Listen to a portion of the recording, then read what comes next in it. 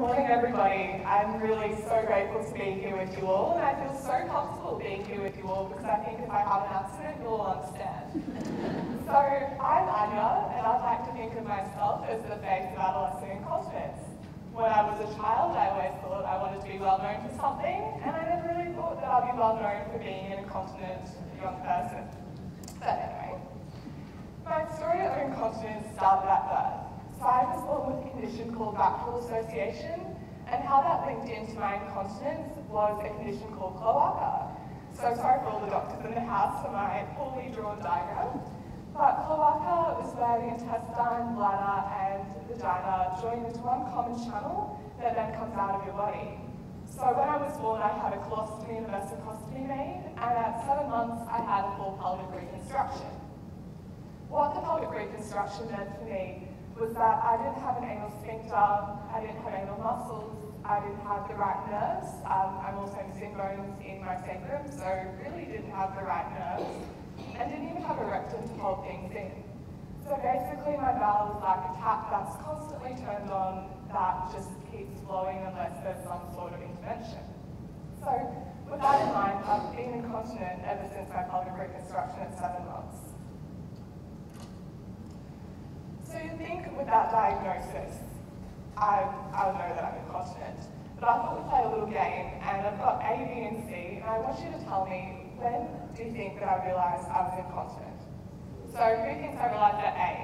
When I was young, having accidents in the playground. What about B? High school.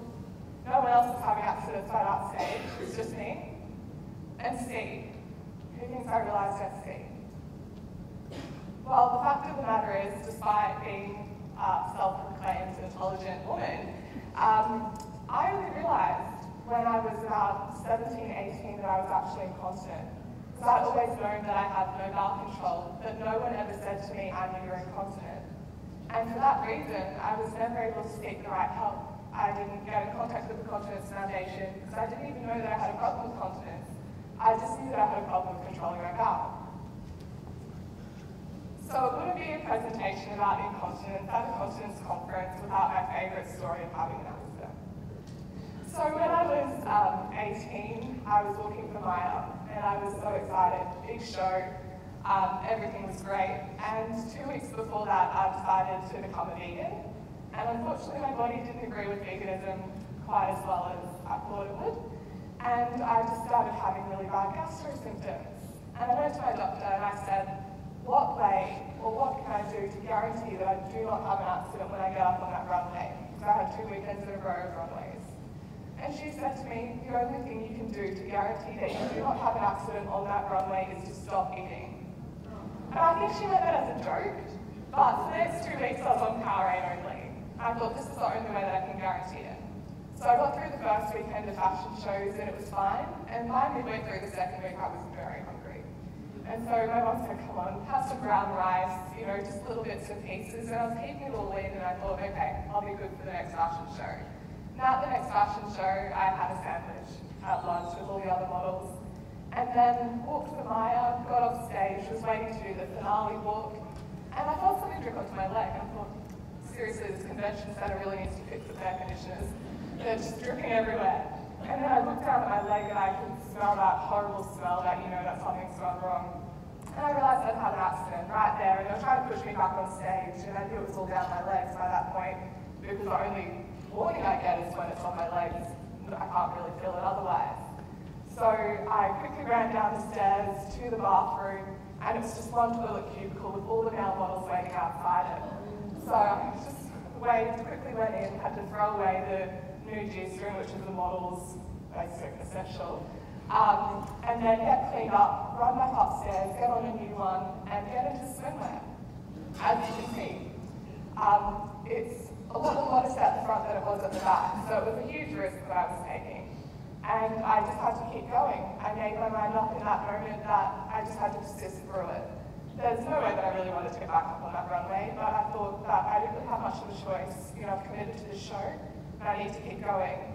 So I kept going through all of those looks after having an accident, and after the lemon number, I had another one, so I did have to go home.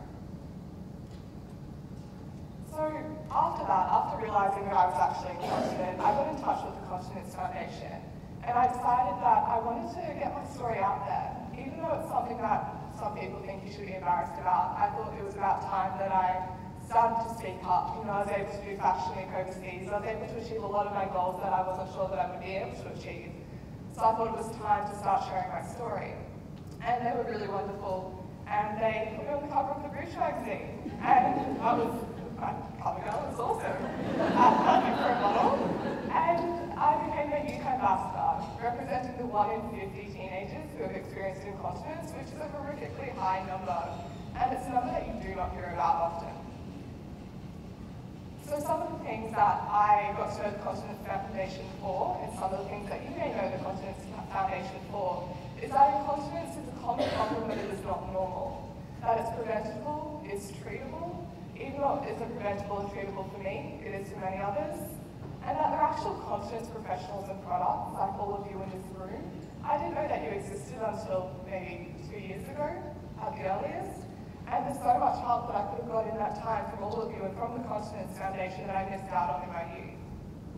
I also found out about the website, about the helpline, and I just thought this is an incredible foundation that I wish I knew about sooner. But what the Continence Foundation brought to me was something else, really, and I've put it into a CFA. So the Continence Foundation helped me be courageous. And I think that's a perfect image of being courageous, as someone with fecal incontinence wearing a tiny black bikini on stage. So the Continence Foundation taught me, as well as the other things in my life, but the Continence Foundation really reinforced to me that I have to live my life to the fullest. And I can't just live in fear that I'm going to have an accident or live by my toilet. And it doesn't have to limit me that I'm incontinent. So I thought, as a youth ambassador, if I'm telling everybody else that they have to live their life and they can't let their incontinence stop them, how can I let it stop me? The Continence Foundation also taught me to be fearless. So to represent the incontinence community without the fear of the what will people think, which is a huge fear, I think, for anyone that's incontinent. And I really got through these barriers because I knew that I'd always have the Continence Foundation support and guidance and nurturing, and that if anything bad happened, if anyone said anything bad, I had this huge foundation behind me that was backing me. So up there I've got some of the articles that I've been in since getting in touch with the Continence Foundation.